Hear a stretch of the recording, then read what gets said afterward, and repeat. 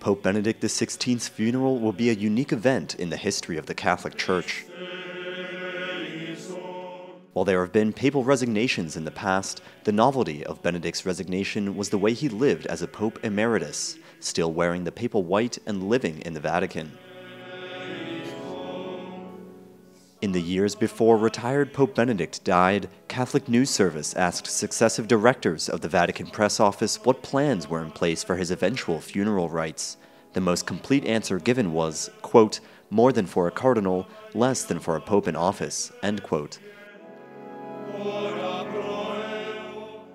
Here are some of the ways we know the rites and practices for his death are similar to and different from those for a pope who dies in office.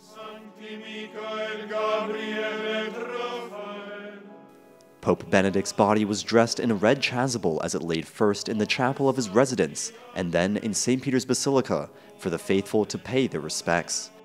The red, a liturgical color symbolizing a willingness to shed one's blood for the faith, is the color popes traditionally are buried in. Cardinals usually are buried in a white chasuble.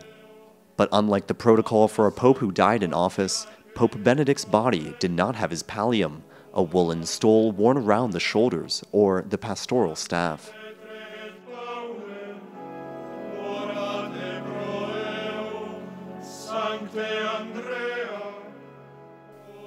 The fisherman's ring that he wore as Pope had been destroyed a few days after his resignation in 2013.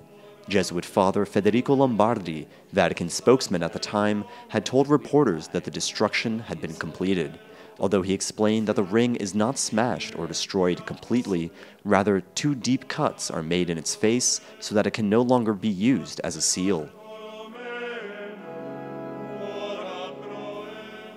Although many cardinals have said they will come to Rome for the late Pope's funeral and all have been invited to concelebrate the Mass, they were not convoked to do so, unlike what would have happened if Pope Benedict had still been in office. In addition, fewer official government delegations are expected. But, like popes before him, he will be buried in the grotto of St. Peter's Basilica.